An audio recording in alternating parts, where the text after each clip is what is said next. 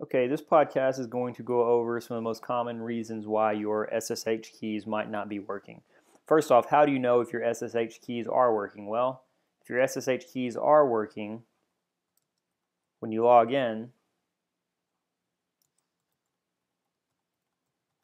it won't ask you for your password. This is asking for my password for my key, which is my passphrase. I'll type that. If my keys were working, that would have let me in immediately. In this case, it says, oh, hey, what's your password? So that tells me my keys didn't work. So if I log in with my other user ID, the keys are working properly.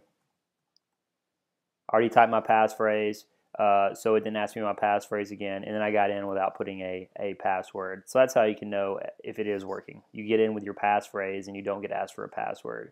So if it's not working, what are some things you need to check to see what the problem is? I'm going to detail, I think, the 3 most common problems I have found with people having with keys not working. So we'll go through that step by step.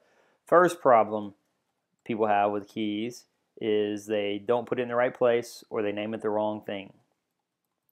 So once you log into the remote system, if you do ls-la, you should have a .ssh directory. You will have to create that. You should have created that when you did the other podcast. So .ssh, that's where your authorized keys file should go. So you can see cd.ssh, do ls-l. You should have a file called authorized keys. Oh, hey, check that out. My authorized keys file is not named properly. It needs to be spelled. It needs to be named authorized keys. So I'm going to correct this error by renaming the file using the move command. It is now named authorized keys. So that's step 1. Make sure your key is in the proper location. Your home.ssh directory, make sure it has the proper name, authorized keys. Well, now let's log out and see if that was the only problem we had. Oh, my key still didn't work, so we had some other problem we need to solve. So I'll go back into my SSH directory, look at my authorized keys file. Problem number 2, when you pasted your key into your authorized keys file, you jacked something up. This is supposed to be one line, this public key entry that you have. So depending on how you move things around, you may have messed up your authorized key file. So in this case, I know I just have an extra line, so I'm going to use a capital J to join the 2 lines together, and then I'm going to delete the extra space.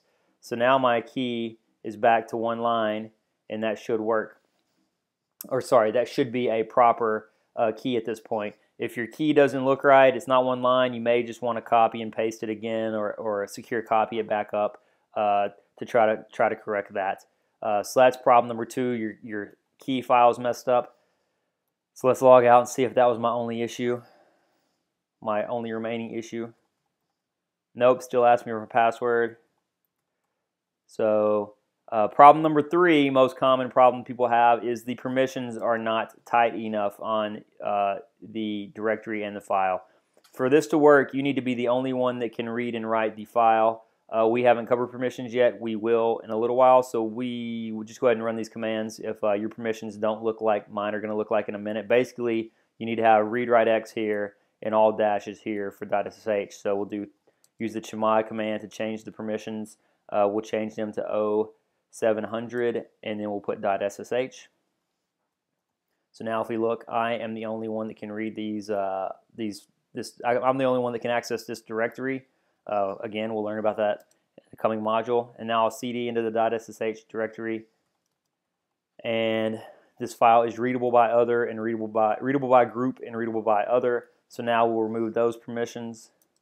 0600 authorized keys.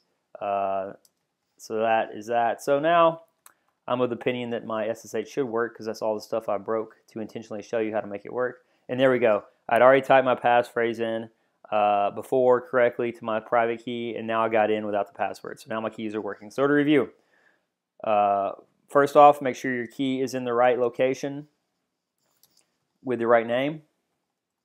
There you go. That's where it needs to be, in the SSH directory with the name authorized keys. Step 2, make sure your authorized keys file is correct in that you have the key pasted in there all on one line. And then step 3, verify the permissions of the file should be read write and the directory, this dot means current directory, should be read, write, execute. And those things should solve your problem. So what do you do if that didn't solve your problem? Well, in that case, you probably have an issue locally with your key, and you should probably email me, and I'll help you figure that out.